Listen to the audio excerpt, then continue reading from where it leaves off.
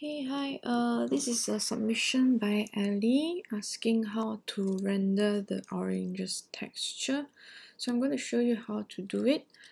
First of all, I'm just going to fix the base color because the structure is there, but as a base, usually you will not render the brightest highlights just yet. You will just put in some midtones at most, okay, but still enough to see the form. Alright, so a midtone like that should be just nice.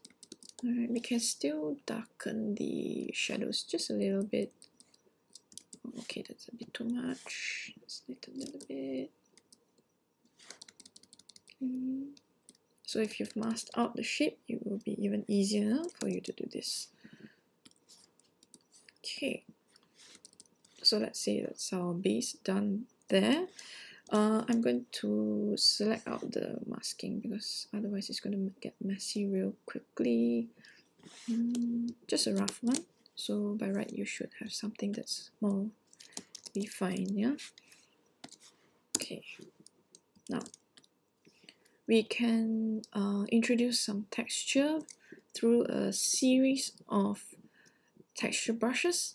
Let's see, so I'm going to take a look at the reference here. We can see all these bumps on the skin, okay, in the mid-tone area, and then the highlights are especially prominent. The edges are a little bit soft, so let's look at the soft round brushes and see what they offer. So maybe we can try let's say a speckle brush maybe to start off with. Okay, so let's create a clipping mask, and I am going to try and use soft light blending mode for the layer, and I'm going to select a very neutral grey, dark grey, see what that gives us. Okay, so we have a bit of speckle going on now. I'm going to work on the shadows first, and then we will move on to the highlight area, yeah, as always. So I'm just going to lower the opacity of this to see. Okay, I think that looks pretty okay.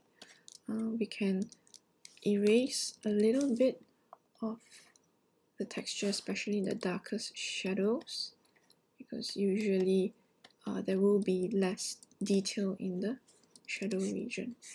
Okay, so something like that to begin with, and we already see some suggestion of the orange skin's characteristic. And now I'm going to move on to the mid-tone area. So again, I'll create a new clipping mask with soft light mode, and maybe not soft light, let's try normal mode and see what gives us. Okay, so we're going to layer this on top. Alright, slowly build up the layers from there towards the lighter tonal values. And my computer is hanging. Okay. Okay. And I'm going to erase this again. Alright. Okay.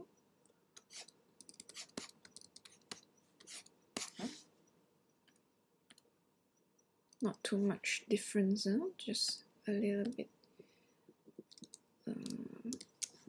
Okay, and yet another layer clipping mask, and this time we are going to layer the highlights on. Okay, so I think I will use this Sparse Texture Color Dynamics brush. I will show you how it looks like usually.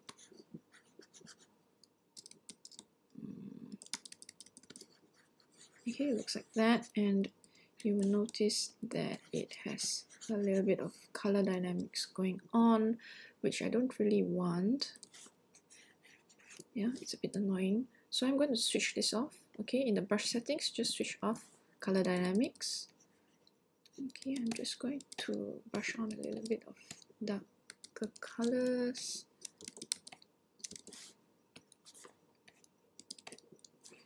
And then I'm going to add on the brighter regions. Okay, so maybe in a circular motion, you can just brush on the texture.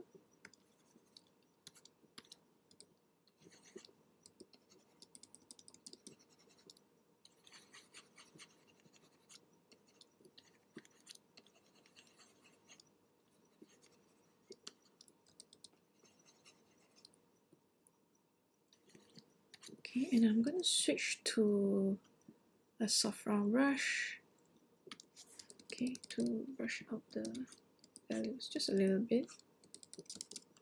Okay, so that it's not so stiff. So we are still in soft light blending mode. Okay, so it's building up the layers now.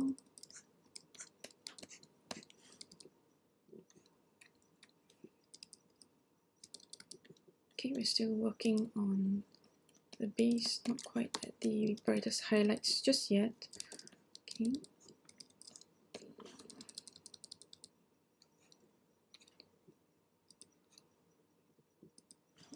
Alright, I think that looks fine for now.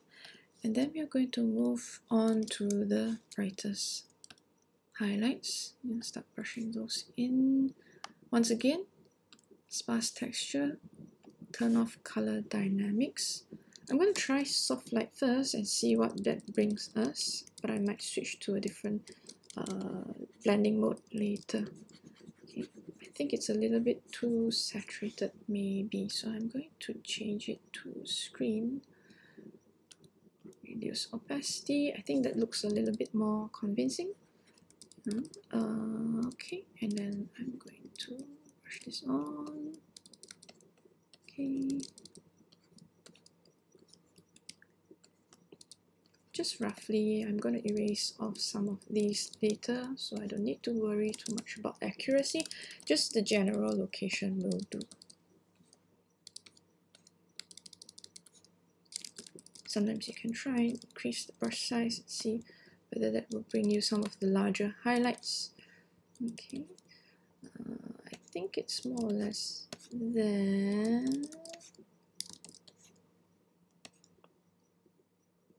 Okay, so the next part, okay, mustn't forget this side.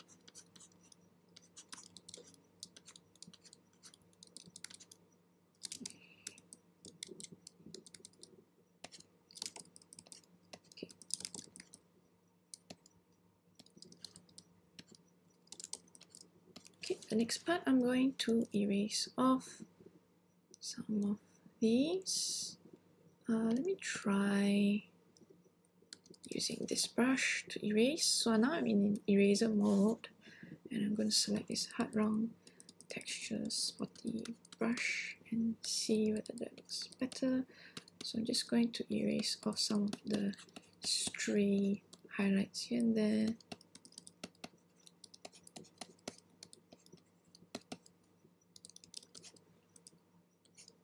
Based on the reference, I must make sure that the highlights are in the correct location. Maybe zoom out a bit, see how that looks like.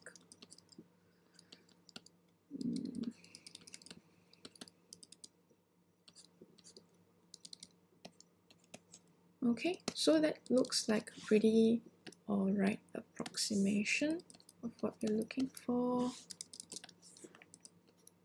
So the next final part is to actually slow down a bit and paint in some of the details manually.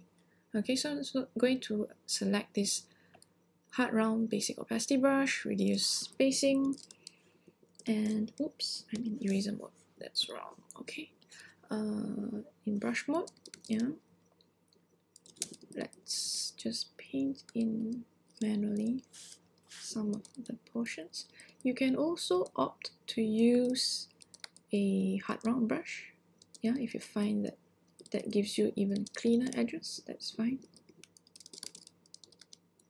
but obviously in a hard round brush you can't do any sort of blending lah. Okay.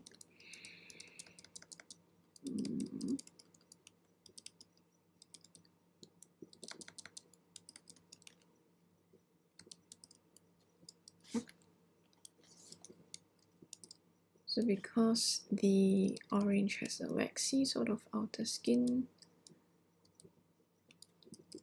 you need to paint in the very sharpest, brightest highlights to give it that glossy finish. Okay. Accuracy is not key, just the general scattered and the location of it, and the brightness, yeah, the toner values have to be correct.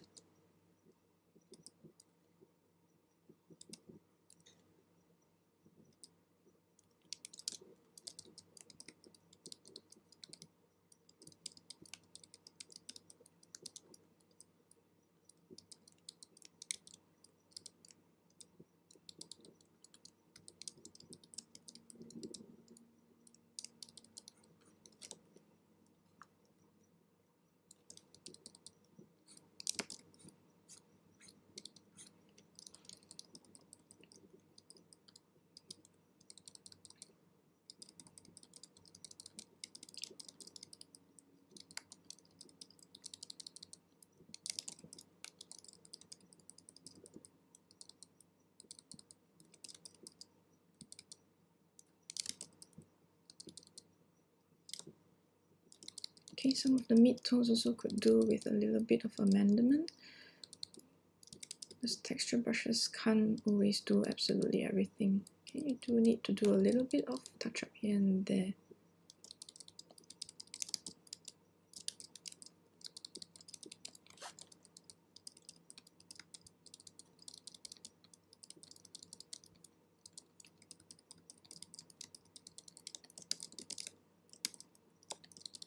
So you'll notice that I keep changing my brush size because I don't want the texture to look too uniform, otherwise that would look really, really fake.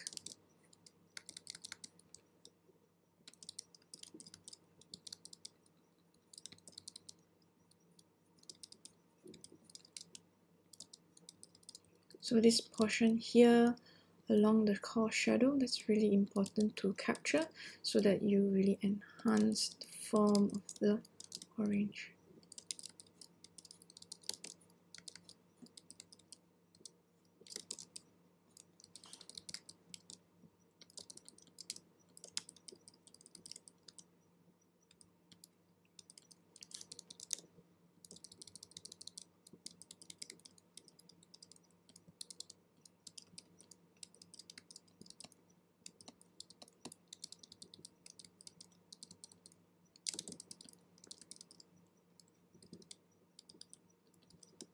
Okay, so that's more or less how it goes.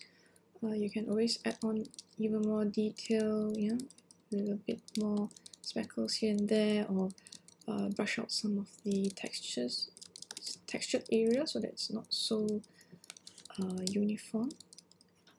But otherwise, this is pretty much the idea. Alright. So the same goes for the other side, yeah. This portion here, yeah, you can use exactly the same technique to achieve this texture. Alright, so if you have any questions, do message me and send me your files, and let me know if you need me to do any more paint overs. Hope you found that helpful.